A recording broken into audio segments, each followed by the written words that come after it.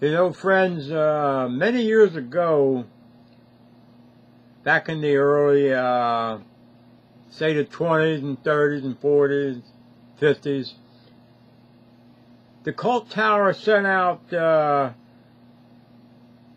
people to disrupt Christendom's churches on Sunday mornings. They would disrupt the church services. They would be outside with picket signs, handing out tracts. That's what they would do every Sunday. They disturbed people at their church services. But now, when it comes down to the year 2017, and some apostates are doing it to them, oh, brother, it's a different story now. Oh, they can't take it, say. How dare them to disrupt our service? How dare them? But when they were doing it, it was okay. See? You see how hypocritical they are? They are damn hypocrites. They like to dish it out, but they can't take it when you give it to them. But my main subject, friends, that I want to discuss right now is this so-called persecution that they're always crying about. Persecution. Persecution. If you don't agree with them, it's persecution. See, you know the Bible does speak about persecution. You will be persecuted for my name's sake. It does say that. But it don't say nothing about being persecuted for shunning people. It don't mean persecution. When people hate you for what you do in the name of religion, that's not persecution. When people disagree with you on the way you call yourself serving God, that's not persecution. It's not persecution. Like when Russia banned them, they called it persecution. No, it wasn't. No, it wasn't. They broke Russia's laws. Simple as that. That is not persecution. When a cop stops a man from speeding, that's not persecution. He's carrying out the law. If a cop stops a dope pusher, that's not persecution. He's carrying out the law. And there's so many things that the Culttower cries out about persecution. Persecution is a word they love to throw around. But friends, remember, persecution applies in certain things. It doesn't apply to everything. For example, the Culttower is very well disliked because of the lie they got caught up in the UN. That wasn't persecution. That was not persecution. You got caught lying. It's not persecution. When you shun people and treat them like a piece of clay, that's not persecution. When they disfellowship people for nothing because they question some policy, it's not persecution. Everything in this world to them is persecution. Persecution. Okay?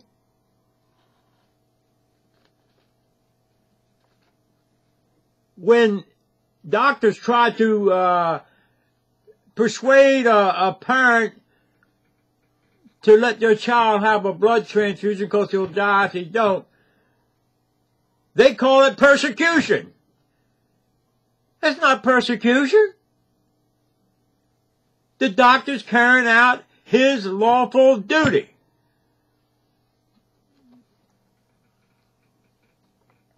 And the Culttower people is so self-righteous. This is why they're disliked. That's not persecution.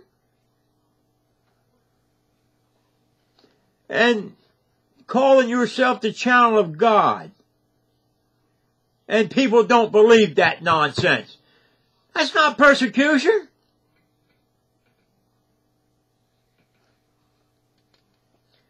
And the big one, when you bring out the facts of child molestation, all the suits they're losing, all the money they're paying out with a gag rule, that's not persecution. But they'll say it is. Oh, we're being persecuted. You're not being persecuted.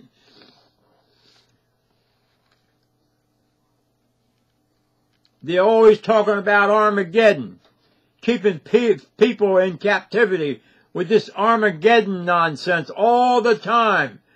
And if you don't believe it, it's persecution. It's persecution. If you disagree with a Culttower representative, it's persecution. I get sick of hearing it.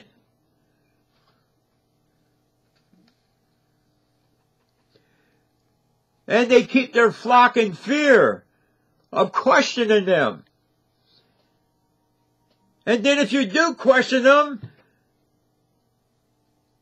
they're a disfellowship.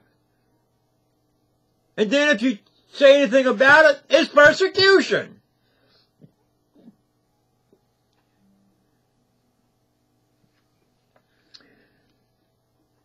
You know, friends, there is so much hate against the Culttower today that you could go on and on and on with it. There's a lot of hate out there against them, but they're bringing it on their own selves because people know they're getting away with all this crap that they're pulling is because of a closed society. Only certain things gets out to the public. See? And they go in charades and, you know, if they're ever caught. And then when they're caught with their pants down, it's persecution. In fact, I would say that is one of their biggest words they use. Say, it's a funny thing how you can be banned from doing something. It's persecution. See? They want everything their way. And if they don't get it, they're like a little child who's spoiled rotten. Persecution! Persecution! Eh? They always holler persecution. In order for a country to have a society of halfway normal, you gotta have rules and regulations. But to the Culttower, it's persecution. It's persecution. I have never in my life seen a so-called religion to cry sour apples every time they can have their way. They got to have their way. And if they don't have their way, you guessed it, it's persecution. Persecution. See, they love that word. They love that word so much that it's in their minds no matter what it is. No matter what it is. If a certain apartments don't allow them to bother people, they have a sign up saying that, that's persecution. It's persecution if you don't want to believe that nonsense that they spew out. It's persecution. It ain't no persecution, friends. You know what I'm talking about. If people have wised up to this nonsense, the Culttower's in trouble. And this is one of the reasons people don't like them no more. Because people can see through it. They can see how they want everything their way. And if I don't have my way, I'm going to take it to the Supreme Court. I'm going to do this. I'm going to get my law firm to fight for us. It's persecution. You know, when they applied for money from the United Way, now, you know, that's to help charitable organizations. You guessed it. The Culttower gets money from the United Way. Yes, they do, and keeps that money for themselves. They don't give it to nobody. And if probably the United Way had turned them down, that's right, persecution. Persecution. You're turning us down because we are lovers of Jehovah. Lovers of Jehovah. Hey? You're doing a charitable work by bothering people on Saturday morning. You're doing a charitable work.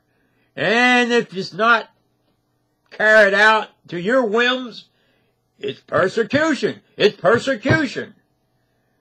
You know, I think people have wised up to this nonsense now. Persecution. You know, to me, persecution is not persecution when you're breaking laws and going against the whims of the majority of people, or when you're disturbing them. That's not persecution. No, if I don't agree with you, it's persecution? You people are nuts. You people are nuts. You're crazy. Just because I don't agree with you, it's persecution. Well, friends, I'm going to close this talk, this video, and I'm sure y'all have got the theme of this video. I drove the point home as much as I could about persecution. You know, the Bible says you will be persecuted for righteousness' sake.